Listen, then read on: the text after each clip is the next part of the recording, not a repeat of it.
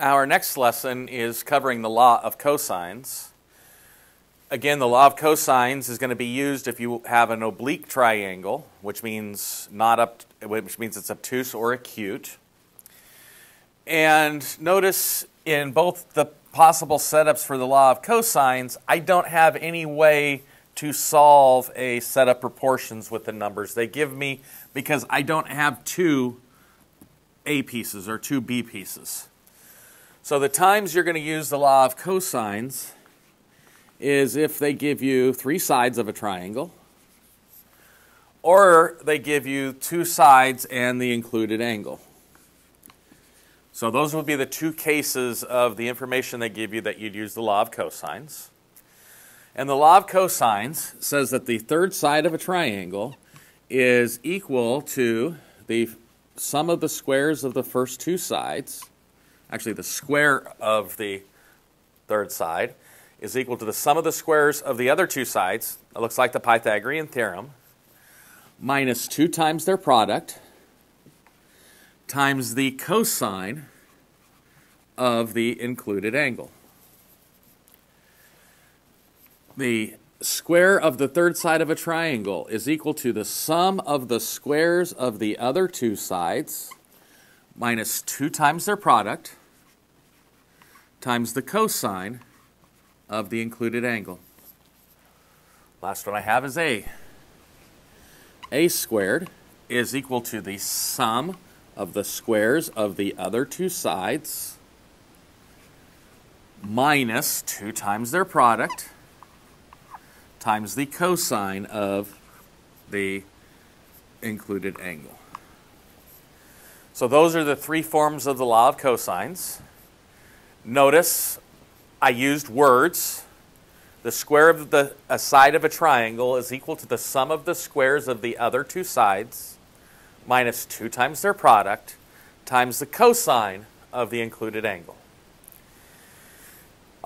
So first thing I want to warn you about is if they give you three sides, you want to solve for a potential obtuse angle first. And the way you're going to solve for a potential obtuse angle first is you are going to pick the longest side, because if it had an obtuse angle, it's going to be opposite the longest side, and you are going to use the law of cosines that has this side length on the left-hand side.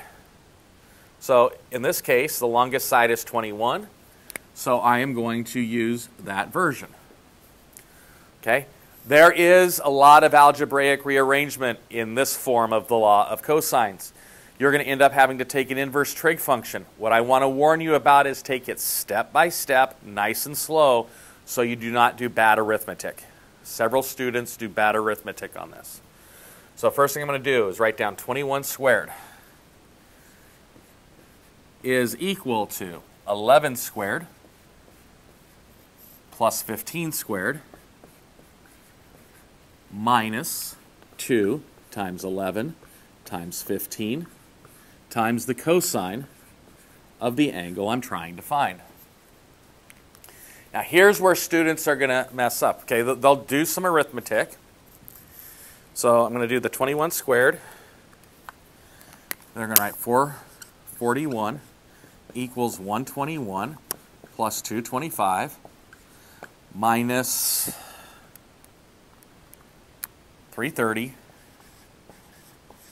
cosine C. And here's where students, when they first look at it, mess this up, is they do all of this work and bring it over here. You can't do that part, bring that part over, because that's a multiplication problem. So my next step is to take 441 and subtract these two numbers. 441 minus 121 minus 225. I get 95 equals negative 330 cosine C. Next thing I'm going to do is divide both sides by negative 330.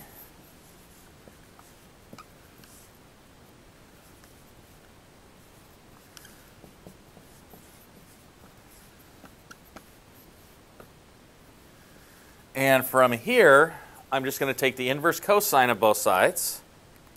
So I get the inverse cosine of negative 95 3/30. And I get 106.73 degrees. So I'm going to call it 106.7.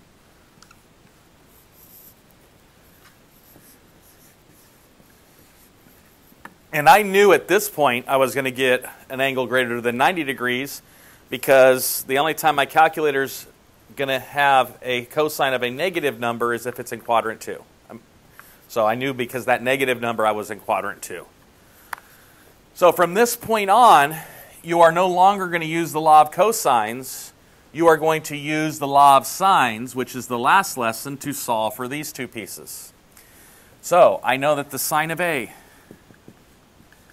over 11 is equal to the sine of 106.7 over 21.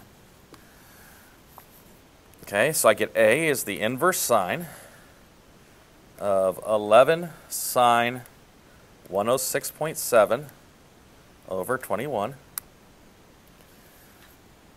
So this would be 30.1 degrees. And for the last angle, I'm going to take 180 minus this. So 180 minus 30.1 minus 106.7. 43.2 degrees. So if you're confused at what I did here to get the 30.1 is I multiplied both sides by 11. And then I took the inverse side of both sides. Get used to doing the same work over and over again. Reminder, you're only ever going to use the law of cosines once. Once you get to the point where you can use the law of sines, use the law of sines. And if possible, use the triangle sum theorem. So, for the second example of directly using the law of cosines, they give you a side, an angle, and a side. So what I'm going to do is I'm going to write it in the version that solves for the missing side. So I know that a squared, the square of a side, is equal to the squares of the other two sides minus 2 times their product times the cosine of the included angle. And I have no problem with you putting this directly in the calculator. So I get a squared is 3 squared plus 14 squared minus 2 times 3 times 14 times the cosine of 48.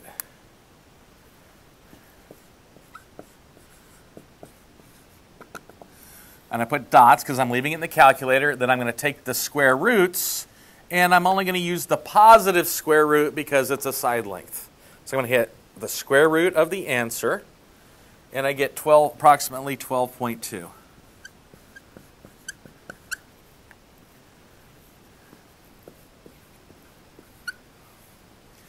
And from this point, note that you can now use a proportion with the law of sines. So I know that the sine of B over B is equal to the sine of A over A. Multiply both sides by 3, and then take the inverse sine. So I'm going to take the inverse sine of the fraction 3 sine 48 over 12.2, and I get 10.5. And I get the third side by doing 180 minus these two. 180 minus 48 minus 10.5 is 121.5. So let's do the sine of 121.5 divided by 14. Sine of 10.5 divided by 3. Okay, in the relationships there are some rounding errors in here, so anything that's in blue is approximate, but I get approximately 0.060 something for all of my law of sine relationships.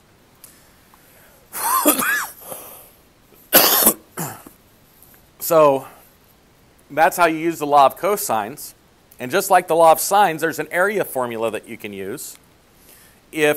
But this area formula is if you are given three sides of a triangle, and it's called Heron's formula. In Heron's formula, and I'm going to use the three sides. I'm going to modify this one a little bit.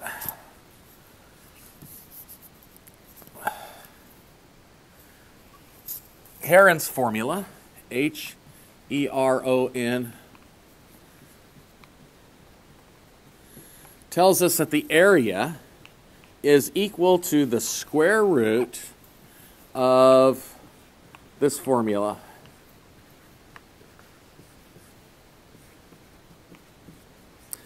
Okay, it says the square root of s times s minus a times s minus b times s minus c, where s is called the semi-perimeter, which means it's half the perimeter of the triangle. So in this case, s is equal to a plus b plus c over 2. So the way I use Heron's formula to calculate the area is I put my square root symbol, and I'm going to have 4 numbers multiplied together. Next thing I do is I calculate s. S is these 3 added up, so I end up with 36, 46. 46 divided by 2 is 23.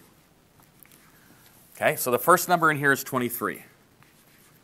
Times 23 minus 10, which is 13. Times 23 minus 15, which is 8.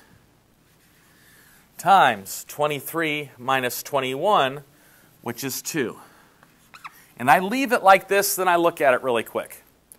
If I wanted to know the exact answer, I would not stick it into a calculator. I would simplify this radical. And notice, 8 times 2 is 16, and the square root of 16 is 4. 13 is prime, 23 is prime, so I know what's left underneath the radical is going to stay there. So the actual area here would be 23 times 13. 4 root 299.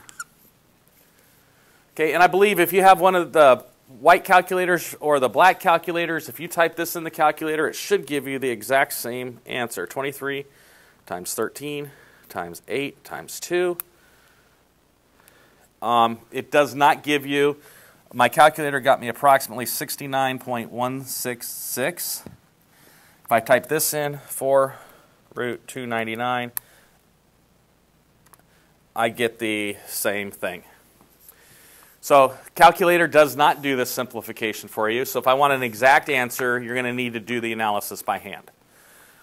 Okay, so Heron's formula, find the semi-perimeter, multiply the semi-perimeter times the semi-perimeter minus each of the side lengths, and then take the square root, and you can calculate the area of a triangle if you are given 3 sides of a triangle. And again, that will work for any triangle.